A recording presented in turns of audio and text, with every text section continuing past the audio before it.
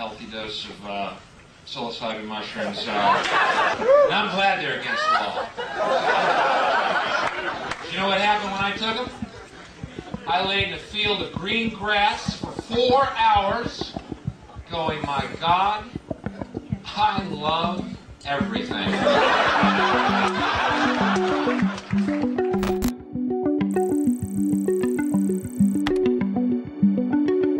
Psilocybin mushrooms are magical fungi that grow all around the world, even before Jesus was riding dinosaurs. Unlike most psychedelics, the psilocybin mushroom is a complete entheogen, meaning that you don't need to mix, match, cook, or extract it to receive its full effects. It just grows from the ground, ready to go, mate. Some evidence would suggest that the use of psilocybin mushrooms date back to 9,000 years ago, based on the art at the Tassili caves in Africa. The most common use for psilocybin mushrooms in ancient cultures was for spiritual healing and to communicate with the gods. However, not everybody was using mushrooms for benevolent purposes. Some written observations account the malevolent use of the mushroom among the Montezumanic people. Allegedly, during the emperor's coronation ceremony, many prisoners were sacrificed, had their flesh eaten and their hearts removed. Those who were invited guests to the feast ate mushrooms, which Diego Duran describes as causing those who ate them to go insane and many to take their lives. After the Spanish conquest, Catholic missionaries deemed all hallucinogenic plants and fungi as demonic tools, basically, which eventually diminished the religious use of magic mushrooms, at least in mainstream culture. But despite this, mushrooms were still used in some remote areas.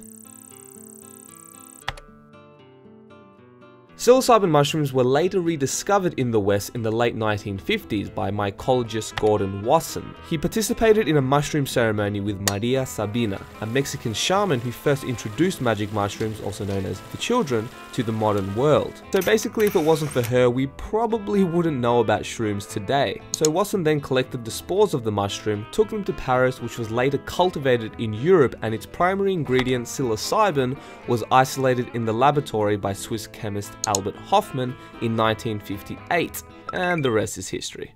Now, many people leave out that later in life, Maria Sabina actually regretted introducing mushrooms to Wasson and ended up being ostracized from her community. She became bitter about her many misfortunes and how others had profited from her name. She felt that the ceremony of magic mushrooms had been irredeemably polluted by the hedonistic use of mushrooms. From the moment the foreigners arrived, the holy children lost their purity, they lost their force, they ruined them. Henceforth, they will no longer work, there is no remedy for it. Before Wasson, nobody took the children simply to find God, they were always taken to cure the sick. In 1957, Wasson wrote the famous Life magazine article Seeking the Magic Mushroom, which ended up inspiring psychedelic advocate Timothy Leary, who funded the Harvard Psilocybin Project with Richard Albert, now known as Ram Dass, promoting the psychological and religious study of psilocybin and other psychedelic drugs. For those who don't know, Leary was one of the most infamous leaders of the hippie counterculture movement, which the government revolted against with the war on drugs and eventually banned any further research on psychedelic drugs, making them highly illegal substances. There is nothing smart,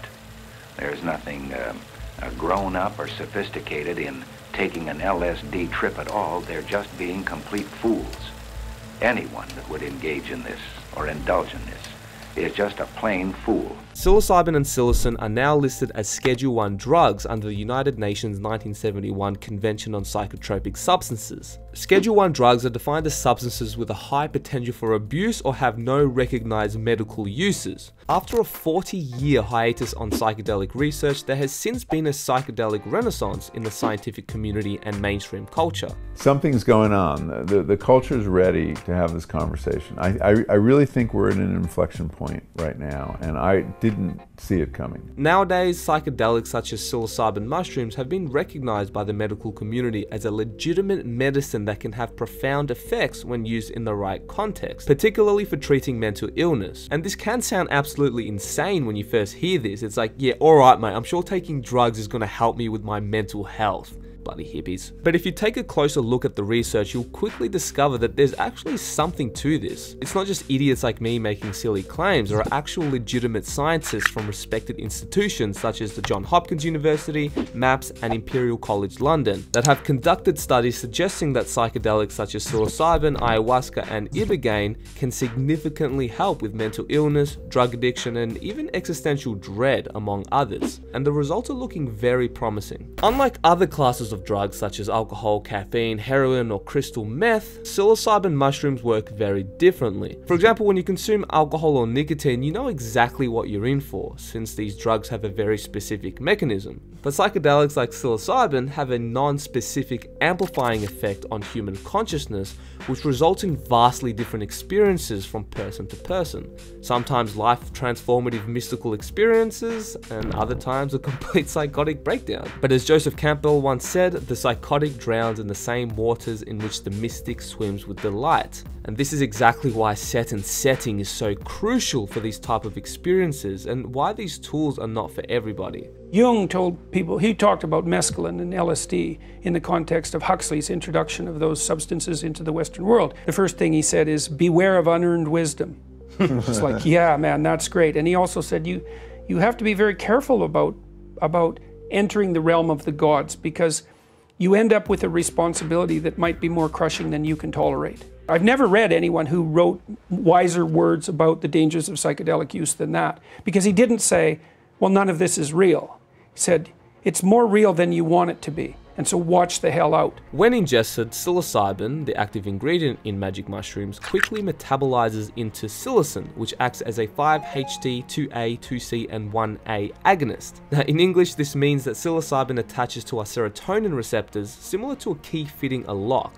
Serotonin, which is primarily found in the body's stomach and intestines, is the chemical responsible for regulating mood, visuals, decision-making, sleep, and digestion. Physically speaking, psilocybin mushrooms are virtually non-toxic and anti-addictive. In other words, it's almost impossible to physically die from consuming mushrooms and to develop a physical dependence. I mean, it's not very often you hear of a shroom addict. Gotta see those fractals, man! However, psychologically, this is another story. But at the end of the day, this really comes down to the individual's mental state and the environment one trips in. The mushroom experience is notorious for giving you access to the unconscious, which of course results in different experiences since everyone has a unique mind. Maybe this is why quote-unquote bad trips can be so terrifying, because they can show you repressed aspects of your psyche, which can be quite uncomfortable, especially if you've been running away from your shadow your whole life. And this is why building the foundation of your mind is of utmost importance. Similar to most psychedelics, mushrooms are a perfect example of extreme polarity within the human experience, especially at high doses. In fact, many times a mushroom trip can either take you to heaven or hell, sometimes both within the same trip. However, I do want to distinguish a bad trip from a challenging trip.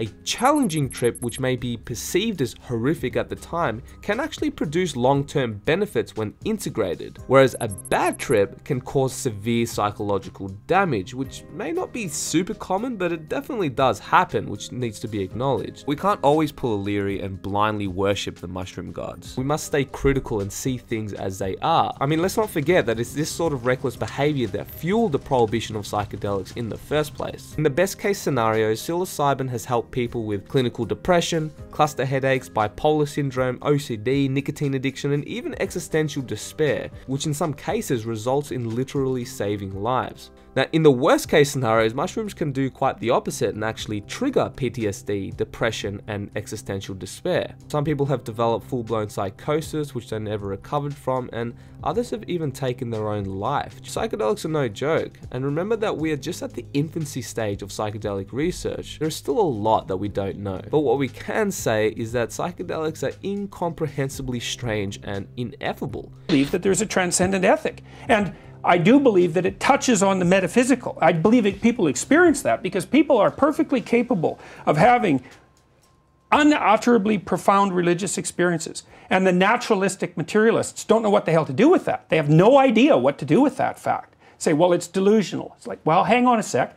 People who have those experiences appear to be more successful and healthier. It's like, so exactly in what manner is that delusional? One of the most famous psilocybin studies was conducted in the Johns Hopkins University, which found that psilocybin can occasion a mystical experience. In this study, 2/3 of the participants reported that the psilocybin session was among the top 5 most spiritually significant experiences of their life. And mind you, this is up there with the birth of their first child and the death of a parent. 1/3 of them even ranked it at the very top. And this is unprecedented in the psychiatric field. And I spent a lot of time talking to patients, many of whom were dying, about how this single high-dose psilocybin experience, a guided psilocybin experience, the image people have is popping some mushrooms in your mouth and maybe going to a concert or going to the beach, but this is a very controlled internal experience, completely reset these people's attitude toward death and allowed them to die with equanimity. It was one of the most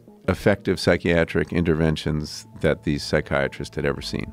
Now, of course, we must note that all of these studies carefully screen their patients and make sure it's in a very controlled environment with professional practitioners that help the participants before, during, and after their psilocybin experience, which isn't exactly how most people trip on mushrooms in the real world. There's a big difference between consuming a carefully measured dose of psilocybin with a psychologist in a controlled environment and just taking mushroom caps in a festival, which is obviously a very unpredictable environment. And at the end of the day, it's the integration phase, which is even more important than the trip itself. As I've stated before, mushrooms are an extremely polarizing power tool. It can be used practically, such as building a house, or destructively, like accidentally chopping your arm off. This is why it could be wise to work your way up and safely learn how to use the basic tools first, i.e. meditation, exercise, diet, shadow work, etc. The scientific research behind psilocybin is looking very promising, especially because it's unlike any class of compounds on Earth. And just like any profound technology, it has the potential to be used towards the good of mankind, particularly in the mental health scene, if used responsibly, of course. More people are anxious, depressed, and committing suicide more than ever before in recorded history, so obviously something needs to change here. Perhaps we can consider opening up therapeutic centers with professional guides that administer psychedelics for those who wish to safely consume them. But we must also stay super vigilant when approaching these powerful tools which demand respect. They may be all fun and games in the lower doses, but if you use mushrooms irresponsibly, they may not be such a fun guy. Psilocybin has the potential to help you step outside yourself and observe life from a different perspective. And I don't think I'm just speaking for myself when I say that these life-transforming trips can result in gaining compassion, insight, and self-knowledge that we as a human race so desperately need during these turbulent times. And the most mind-boggling thing about psilocybin is that you only really need to do it once or twice in your lifetime, and it can really stay with you for the rest of your life. Now, of course, I'm not saying go out to your local forest and munch on these mushrooms. If you're not prepared and go overboard with these drugs, you can really mess yourself up and lose grip of reality and develop solipsism and derealization and things like this. However, with the responsible use of psilocybin, these compounds can transform not only the mental health scene, but how we view consciousness altogether. Like Stan Grof once said, psychedelics used responsibly and with proper caution would be for psychiatry what the microscope is for biology and medicine, or the telescope is for astronomy. And for obvious reasons, making nature illegal has never ended well. I think it's our birthright to have the freedom to explore our own consciousness as long as we're not hurting anybody else. Unbiased education is the key here, not throwing people in cages because they prefer a different drug than you do. But whether you're for or against psychedelics, I think we can all agree that psilocybin has an incredibly profound effect on human consciousness. And I don't think it's too far-fetched to say that we're barely scratching the surface here. I don't think there is much doubt about it for you and me, for many of us, that at least psychedelic chemicals, not all drugs, but psychedelic chemicals, have a capacity to cut through places where you are attached and clinging, to set them aside and show you a possibility. The problem is that they don't allow you to become the possibility, they only show you the possibility. And then after a few hours, you lose the view of the possibility and you have it only as a memory. And I would be a hypocrite if I knocked drugs. At the same moment, let me point out that it is not a full diet. And once you know the possibility, you might as well get on with it. Getting on with it means cleaning out the places that you have the attachments, not overriding them. And what chemicals do is they override them. And finally, you get so greedy to be done that you just start to want to deal with your shit rather than pushing it under the rug all the time. And at that point, you start to not try to get high, but work with your lows. And then drugs lose their savor or their pull. For some people, they could be useful, but I don't believe that for anybody that's able to sit in this room and know what I'm talking about, they are any longer necessary.